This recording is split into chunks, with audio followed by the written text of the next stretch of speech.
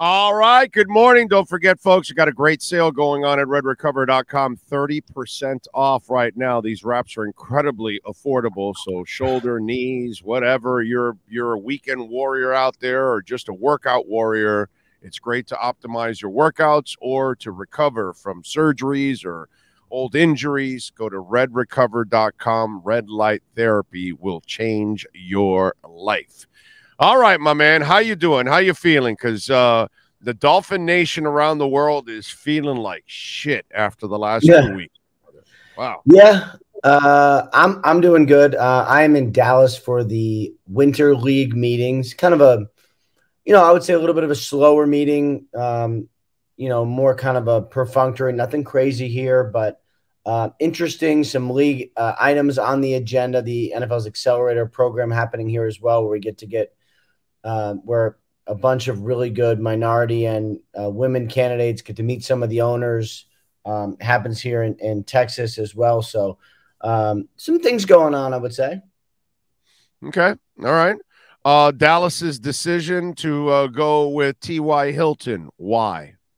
He can play. He can play now. He's ready. He is, as my friend Tom Pelissero said, ready, willing, and able, with the emphasis on willing. I think as you get to a point, in the season where like there's 4 weeks left, you need people to play. And I think the thought of Odell Beckham Jr. was a really good one. It was fascinating.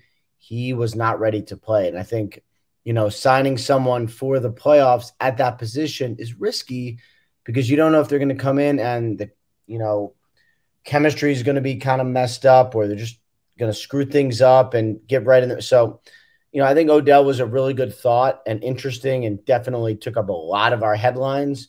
But when it was unclear that he could actually play now, the conversation shifted for the Cowboys and then for the Buffalo Bills as well. Well, it can't be about baggage, right? Because the Cowboys don't necessarily worry about baggage. They'll take more baggage on. And the good thing for T.Y. Hilton, zero baggage. That is a pro's pro. So, I'm not going to say the same thing about Odell, but even though like baggage or not, like it's just, are you ready to play or not? And I think, Odell doing this, going on these trips, having this big sort of free agency tour and then not being ready for like a month, unfortunately was sort of on brand, but also I think frustrating for teams, honestly, just frustrating. So T.Y. is the opposite. I mean, he's ready. He had a good workout. He's a professional. He turned on a bunch of other opportunities and now lands in a really, really good situation for him. No doubt about it. Speaking of frustrating, but I just started it. What's your thoughts on what's gone on with Miami the last 2 weeks? Yeah, not great. I would say 2 weeks ago was probably worse than last week. I think last week was a really good defensive scheme for the Chargers, a really good way to attack. And I know that they had a lot of good players not playing, like, and I would say, doing what they did to Miami's offense was, sort of alarming, but I think they can go to school and figure that out. Worse was 2 weeks ago when Tua was inaccurate. I think last week, not a lot of guys were open. I think 2 weeks ago, he was inaccurate.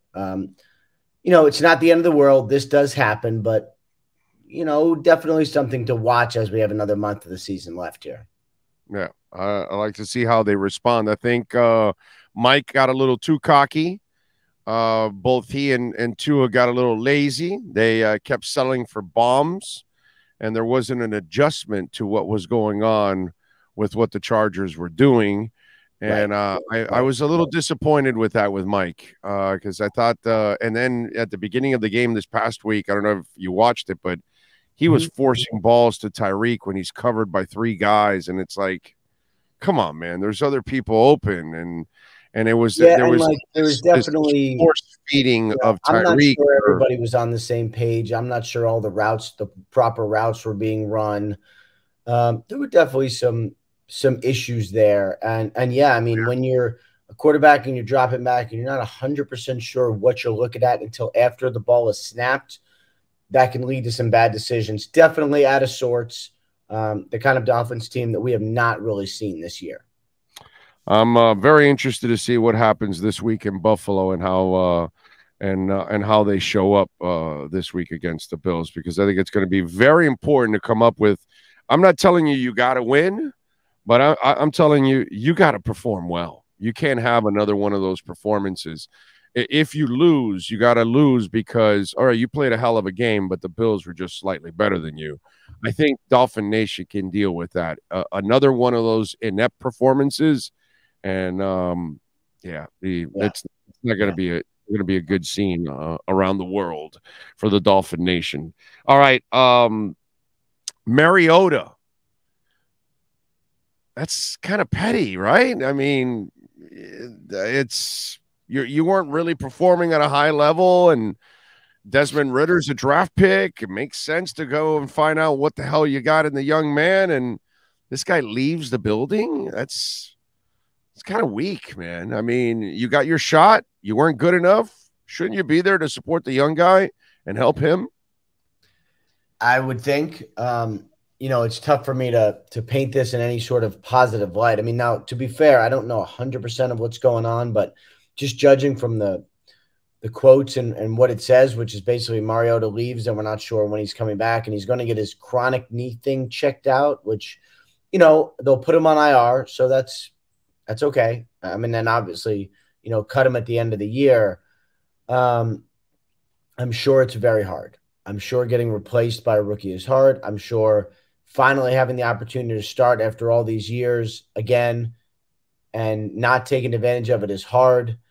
Not what you're looking for from a quarterback, not what you're looking for a leader. And Mariota's always been a little bit different, but I did not expect this. Now, on the other hand, really, to me, like this time of year, you sort of get interested in two things. The really high stakes playoff games. Like I thought, Dolphins Chargers was awesome, like a truly awesome game. Fun, high stakes, truly awesome, except for Dolphins fans. Right. Then I get excited for quarterbacks. Like, who are we going to see? Which new people are we going to see? And being able to see Desmond Ridder has made the Falcons extremely interesting. Like, I have no idea what he's going to be, but I will be watching and fascinated by it. Yeah, and guess what? It's the responsible thing to do by the Atlanta Falcons at this point. You know what I mean? It Marcus, you had your chance, dude. You had a great opportunity. Baker Mayfield has gotten a couple chances, and he's been, dissed. And then in a week, he goes over to the Rams and he puts together, a pretty decent performance. And that's the way you got to do it. You got to fight through adversity. We all are going to face adversity in life. And I think that's a good example for Mariota is look what Baker Mayfield has been through. You know what I mean? And he's been more of a lightning rod than Mariota ever will be because he's put himself out there for criticism where Mariota's never even done that, overall. So it's, I think a guy like Mariota could actually learn something from Baker Mayfield's resiliency. Yeah, I would say that's right. Now with Baker, I mean, I think some of it is personality-wise. He just believes that he is really good and believes that he should be starting and, is cocky, confident, like whatever you want to say, whatever has sort of propelled him through this. He has been through a lot and not all of it good. A lot of it has not been good, but it does feel like he has the same confidence that he always has had, which is not natural, but I think really does help him. In this case, I could not believe what he did last week. He is going to be the starter going forward for the Rams. It's a great story. Another one where, what does he end up doing? I mean, does he win a bunch of games for the Rams at the end of the year? Like, does he set himself up to be a really good backup, a starter? Could somebody decide to make him the starter? Like, maybe. It depends on how he finishes, right? And the beauty is he's hungry to prove to people that he belongs. And that's, what a guy like Mariota should be displaying. By the way, you and I have been covering this league long enough. If you meet enough players, most of them have that kind of attitude. I don't care if they're the 50th guy on the roster. Usually the football players that even are backups feel like they should be starting. And whether it's realistic or unrealistic, that mentality is so important in what they do, in what you do, in what I do, in what any of us do in life. You got to have some kind of confidence, right? It's like, okay, so I'm going to leave regular radio, which is the thing that we grew up with, and I'm going to go on my own on a digital platform. Well, wait a minute. Is that going to work? You know how many people told me, really, you're going to do that? And now 2 years later, they're like, oh, wow, dude, it actually works. You know, you got to have some belief in yourself. 100%. And no matter what the hell you're doing in life, dude. And if you don't have any belief in yourself, then it's really hard to have any kind of success if you don't have that foundation that you have to convince yourself that you can do it. Whether anybody believes it or not, you better believe it, right? I mean, that's the key, I think, every time. Yeah, and I mean, it's like when, you know, I always think about it in golf terms because you stand over a putt and you're like, yeah, I'm definitely going to make this. You know, and the really good ones just think they're going to make it all the time. And these are not natural acts. These are not natural behaviors. I mean, some of these guys are just, it doesn't make sense. And you're like, why are you able to be so confident despite failing? Or if you're a corner, like, why are you confident you're going to stop this rep when you just got burned on the last rep? But the really good ones think like that. So, yeah, I mean, the mentality is always fun to study and discuss. I would say that. You could be Sauce Gardner. Oh, you're playing in Cincinnati, dude. Get the hell out of here. You're going to play in the NFL? Yeah, I'm going to play in the NFL. Not only am I going to play in the NFL, I'm going to be one of the best corners in the NFL.